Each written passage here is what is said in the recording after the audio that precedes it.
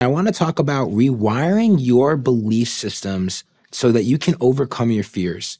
There's times where things get in my way, fear creeps up. As that happens, I want you to know how to address it, especially because you're putting yourself out there into the world. All right. So this is all about learning the shape of your fears, of branding yourself, telling your story, and knowing your truth, and really sharing it with the world. This isn't just about branding yourself. It's about creating a complete shift in your identity and creating unwavering confidence to show up fully, authentically, and in harmony with your truth. It's also getting clear on where do these fears come from and how do we deal with them? The first fear that I discovered is what I call FOPO.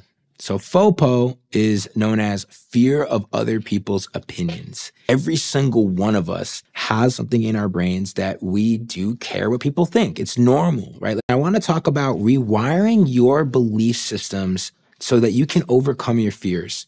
There's times where things get in my way, fear creeps up. As that happens, I want you to know how to address it, especially because you're putting yourself out there into the world. All right. So this is all about learning the shape of your fears, of branding yourself, telling your story, and knowing your truth, and really sharing it with the world. This isn't just about branding yourself. It's about creating a complete shift in your identity and creating unwavering confidence to show up fully, authentically, and in harmony with your truth. It's also getting clear on where do these fears come from and how do we deal with them?